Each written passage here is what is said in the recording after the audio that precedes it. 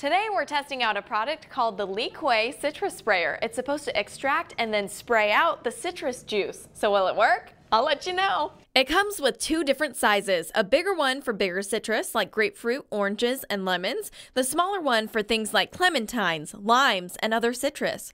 We're following the instructions.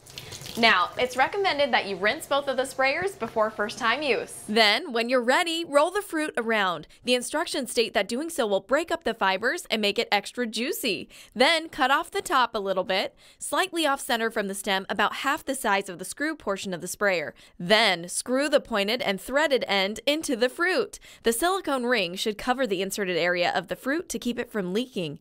Then, squeeze the fruit gently to fill the sprayer filter and press the sprayer head to release a mist of juice. Wow, it really works. So far I have to say, I'm impressed, but let's see if it's going to work with bigger citrus.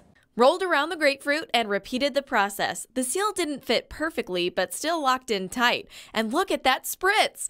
Get this, it comes with a dish to stand it on for later use, either in the fridge or on the counter. So, where does the Liquay Citrus Sprayer rank on our bowl or no bowl meter? I'm going with no bowl.